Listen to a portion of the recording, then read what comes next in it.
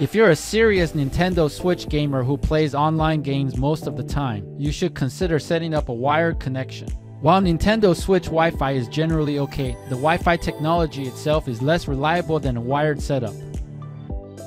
First, make sure that you have a known working Ethernet cable long enough to connect your Switch to the router. If your router is located in another room, simply get a longer Ethernet cable. Then, prepare to connect the LAN adapter to the Nintendo Switch dock. Open the back panel of your Nintendo Switch dock and connect the LAN adapter to the USB ports. Get the Ethernet cable and connect one end to the LAN adapter. Then, connect the other end of the cable to your router or gateway. On your Nintendo Switch console, go to the home screen and select System Settings.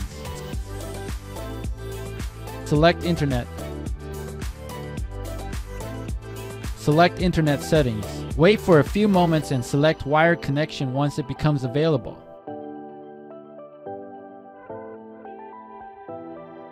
Select Connect to the Internet via wire connection.